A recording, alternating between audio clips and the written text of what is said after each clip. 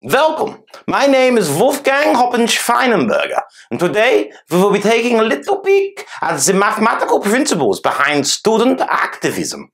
It's a wonderful way of spending the afternoon. Let's take a look.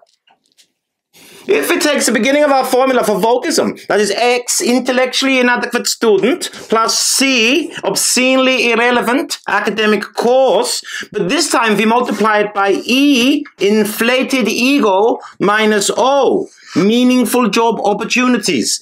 Then we end up with A, student activist. The lack of meaningful job opportunities, O, is in direct relation to the number of applicants for the obscenely irrelevant academic course. You see, if the course you are studying teaches you nothing of value, then you have no value to add. In fact, if we just multiply X by C, we get N, no job. And then, if we multiply this by Y, academic outlook, plus B, government benefits, then we get A again. But this time we get the adult activist. And because it's actually the same, we can just say A is an identity to A. Activist, student, activist, adult. It's the same thing.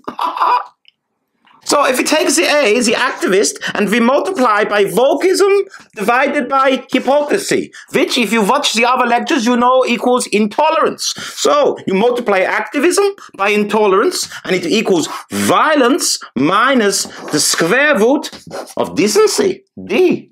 Which of course means you must have a very high level of moral decency to prevent your activism multiplied by intolerance from becoming violence. Now, if you want to work out the decency level, hold on one moment, then you must do this. Decency, D, equals attention to global issues, G, plus attention to local issues, L, cubed.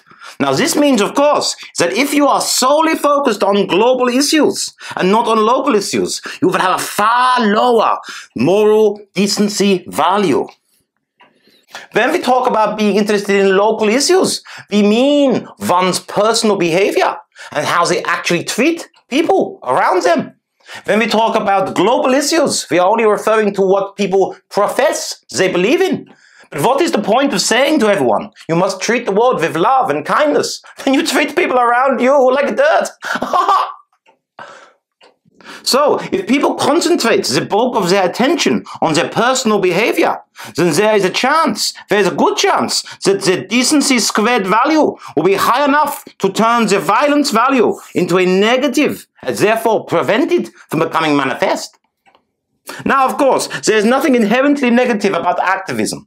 Without activism, we would not have the great scientific breakthroughs that we have throughout history. However, when the X value and the C value are positive, we then get intellectually adequate student plus a relevant academic course. And this will mean that the A is a positive value also. This is the kind of activism where the activist embodies the behavior that they demand in others.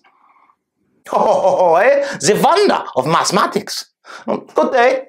That was the video, and if you'd be kind enough to like, share, subscribe, and hit the notification bell, it would be much appreciated.